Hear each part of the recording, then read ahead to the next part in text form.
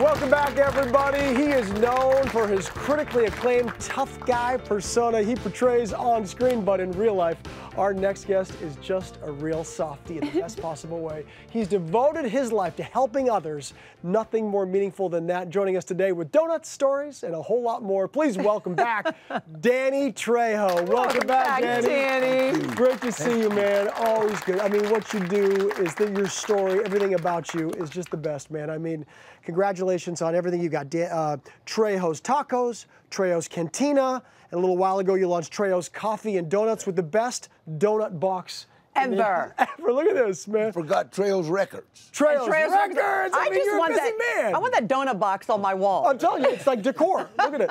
Now, you're here to talk a little bit about some great fall flavors for the coffee and donuts. What do you got? Well, you've heard of the Spice Girls, right? Yes. I'm launching the Spice Donuts, and they're Are there more than 5? they're all spice. Oh my gosh, let's see. I'm gonna take a look at this. Spice. I'll tell you what.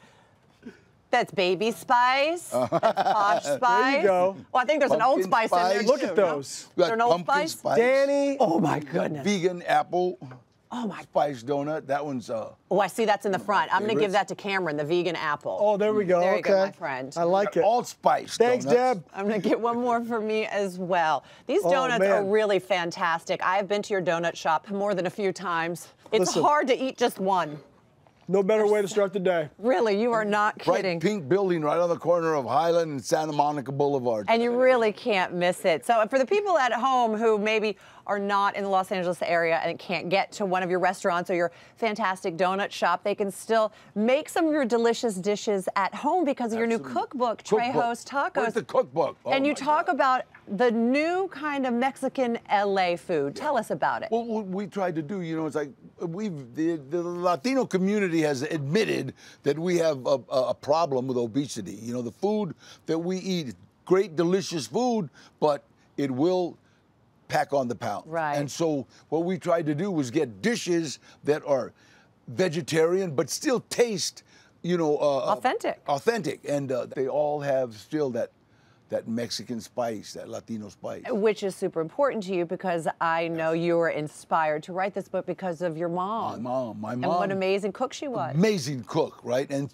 me and my mom always talked about having a restaurant and making, tacos and stuff.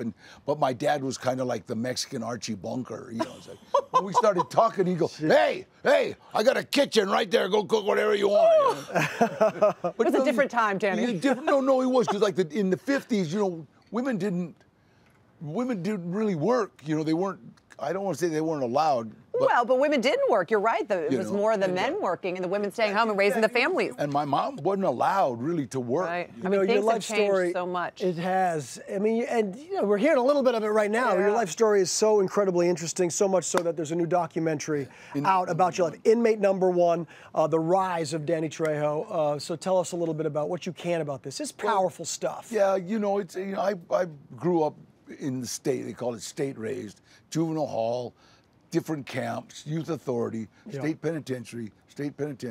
I wasn't like a model citizen in prison. I went for 6 months and did 5 years, so that kind of tells you something, yeah. But it's interesting how your experience there, in a way, led to your incredible acting journey. I mean, 300 roles in films and TV projects. And so how did that experience kind of transform you and propel you into that world? Well, it's funny, a guy named Eddie Bunker, I was on a movie set of a movie called Runaway Train, and I ran into Eddie Bunker, and me and Eddie were in prison together, actually in San Quentin, and he said, Danny, I saw you win the lightweight and the welterweight champion up in San Quentin. I go, yeah. And he says, you know what, we need somebody to train one of the actors how to box. And I said, what's it pay? And they were giving you $50 to be an extra, but it was cash. So everybody was cool.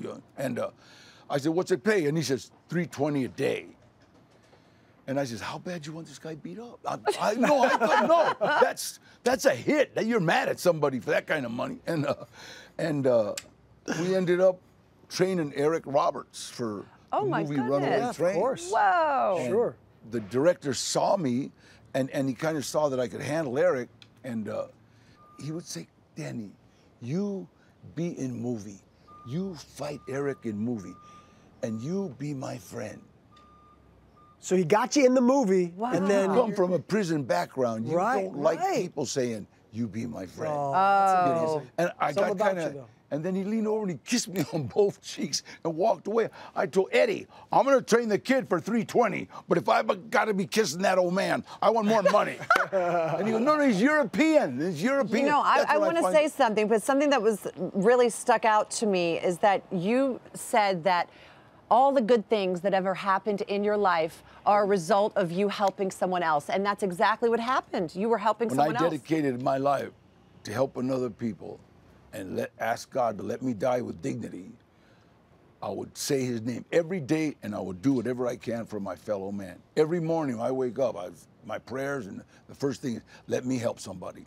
And we do that every day. If you go check the trunk of our car, got thermal underwear, socks, old shirts for the homeless. And that's what we do. And it's like, that's the way I stay feeling good. And people say, how come you're always up? I said, that's why. That's why. You're trying to help people come up, and it really works. That's why we meant when we said tough guy. That's really a softie at heart. You do beautiful work, man. It really is. It's always great to see you. Congratulations on everything. Yeah. Vote.